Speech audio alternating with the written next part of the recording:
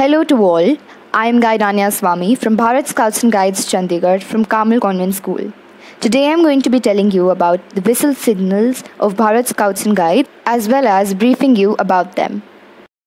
So I have made a diagram for better understanding.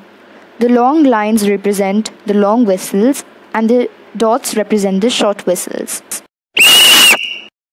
One long whistle means attention. Small continuous whistles mean run fast and come. Continuous long whistle means to disperse out. 3 small and 1 long whistle command is for the leader to come. 3 small and 2 big whistle command are for scouts and guides to come. Continuous long and short mean it's danger, run fast. So these were the various whistle commands.